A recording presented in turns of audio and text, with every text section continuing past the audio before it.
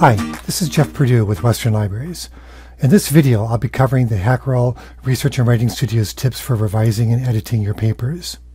When we talk about revising, editing, and proofreading, it's important to note that these three words describe very different activities that happen at different stages of writing a paper. Revision means what its name implies, to look at your paper in a different way. Proofreading and editing both refer to finding and fixing errors in your writing, with editing encompassing a focus on style, grammar, and other concerns. It's important to work on revision before turning to editing and proofreading. You want to make sure that your ideas are fully developed, coherent, and well arranged before spending time on stylistic issues and fixing mistakes.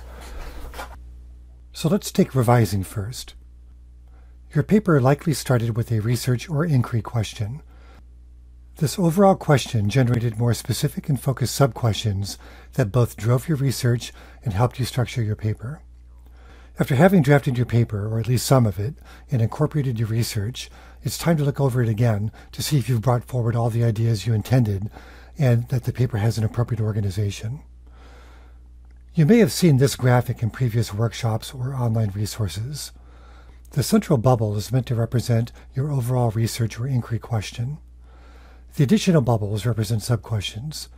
Your research is an attempt to answer each sub-question as a way to answer your central inquiry question. Finally, the smallest dots represent sources that you have found that partially answer each sub-question. And we'll talk more later about the role of sources in your paper structure when we talk about rhetorical moves.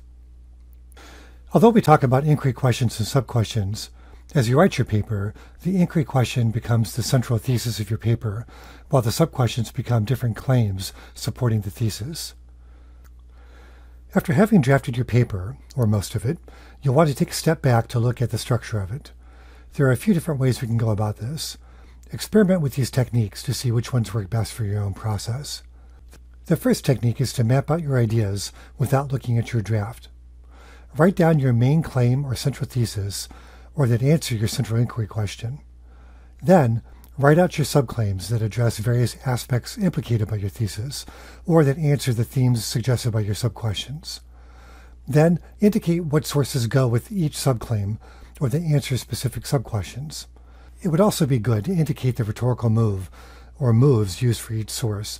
And again, we'll cover rhetorical moves in just a moment, so hang on to that thought.